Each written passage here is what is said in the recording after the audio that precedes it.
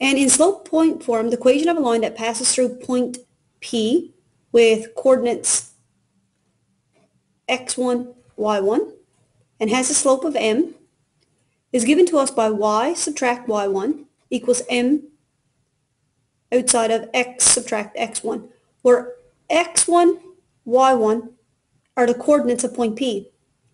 So we're going to describe the graph of a linear function with this equation. We would have y, and y plus 1 can be written as subtract a negative 1. And I'm doing this because the equation has subtraction here in it, equals, our slope is negative 1/2 outside of x subtract 2.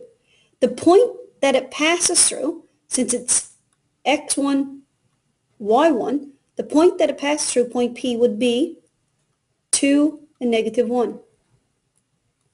So when we're going to graph this equation, and as you can see, when you're looking at the point, the form of it in the equation is actually opposite to what the point is. This says subtract 2, so the x-coordinate is a positive 2. This is plus 1, so the y-coordinate is a negative 1. The first thing we're going to do when we're going to graph a line in point or slope point form, rather, we are going to plot the point first. So we have 2 and negative 1. Here's point P. And then we'll plot the other points using the slope. The slope is negative 1/2, so we go down 1, forward 2, down 1, forward 2, down 1, forward 2, and here's the slope.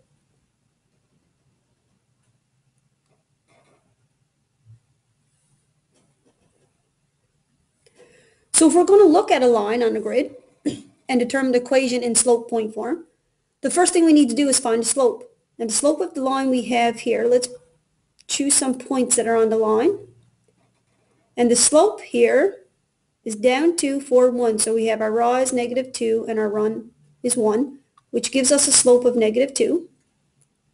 All we have to do now to put the equation in slope point form, it tells us what the equation needs, is we need to find a point. So if I pick 3 and negative 4, 3 and negative 4, when we put it in point slope form of the equation, we're going to have y is going to be plus 4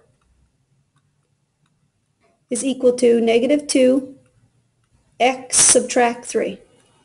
The equation will look different if you picked a different point. So your friend might have picked the point 2 and 2. So for the point 2 and negative 2, you have y plus 2 is equal to negative 2 for the slope, x subtract 2.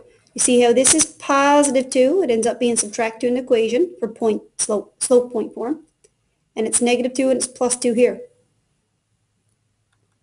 If you're looking at, it says, the next example says you need an equation of a line that's parallel to this one and passes through this point.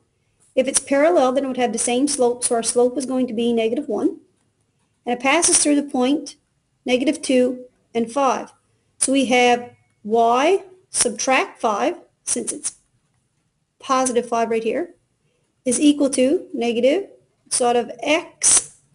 This, since it's negative 2 here, it'll be plus 2 in the equation. So be very careful when you're putting the point in slope point form. It goes opposite. The points actually go opposite.